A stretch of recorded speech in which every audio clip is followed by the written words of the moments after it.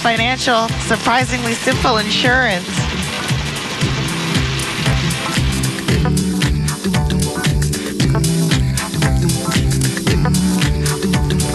Good morning, everybody. It is 8:17 now, 12 degrees on a very wet and blustery morning. 18 is the high later today. Allison McGill is here. She's the editor-in-chief of Wedding Bells magazine. Good morning. Good morning. So we're actually talking about guest etiquette for weddings. Yes. And it can be a minefield. Absolutely. I think we're going to have some good times here today because there's so much to cover.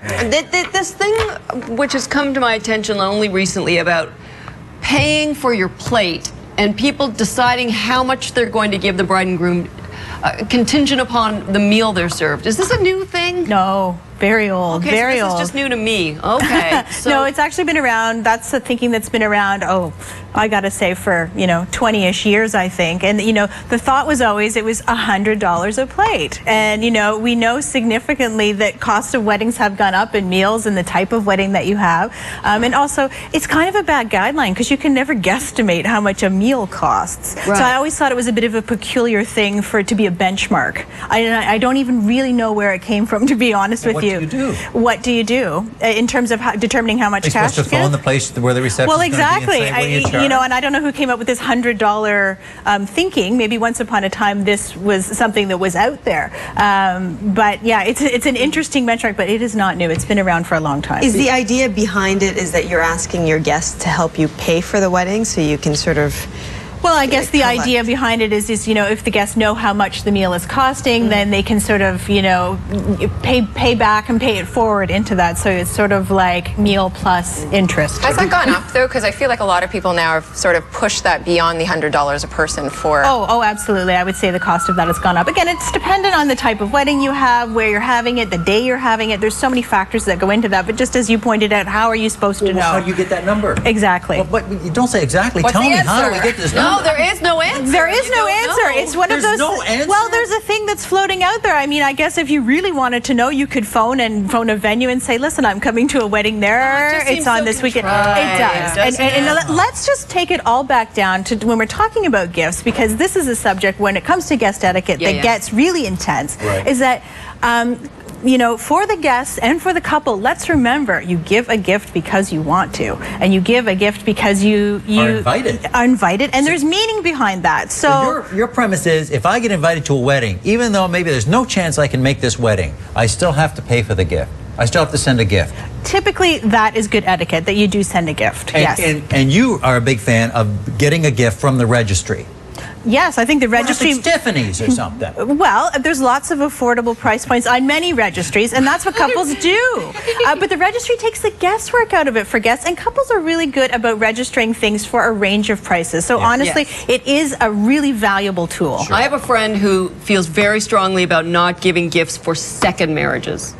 Right, and that's... Or even marriages of people who are getting married for the first time when they're like in their 40s. Or that they've lived together, perhaps. Or they've lived together. All those things where she's like, you're set up with your life.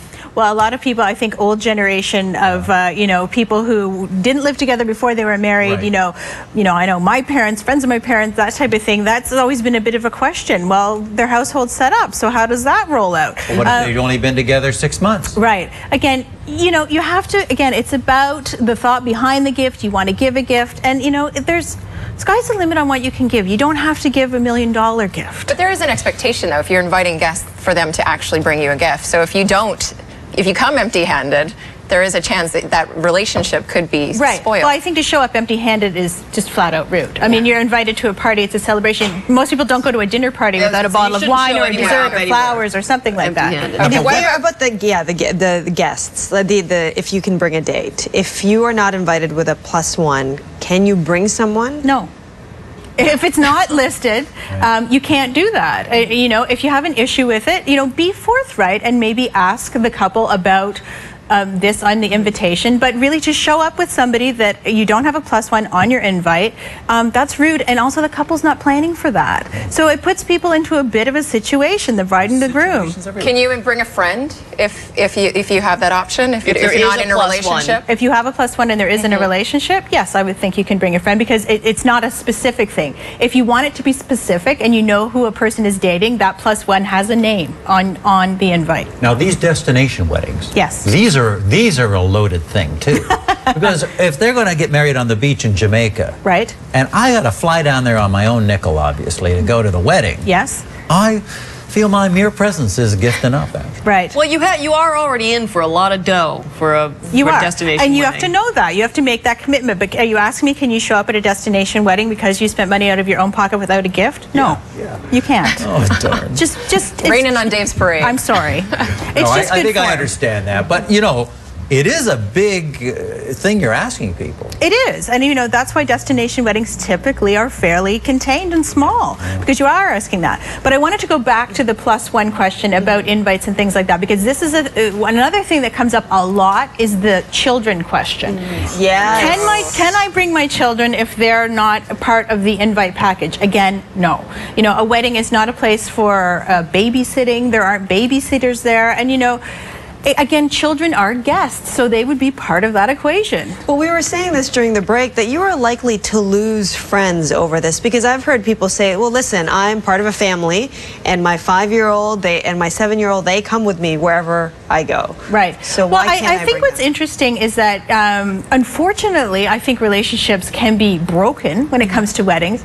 But what people forget with couples who are getting married, and I was just having a conversation with a bride-to-be today in your studio, is that, you know, the bride and groom are people, and you know them as a guest. You could be related to them, an aunt or an uncle, a close friend. There's no reason you can't ask honest questions. And I think that for some reason or other, the couple goes into this orb of, we don't want to upset the apple cart, we don't want to ask, but we're kind of upset and we don't know what to do. So really, communicating is key when it comes to bride, grooms, and guests. Oh, there's just so much expectation on all sides of the equation when it comes to weddings, so this does help to clear it up. Thank you so much.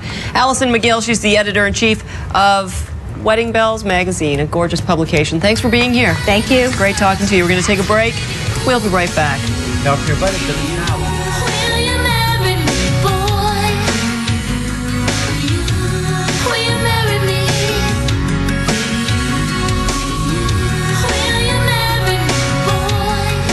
Just minutes from downtown, the Docks year-round driving range offers CPGA instruction, unobstructed sightlines.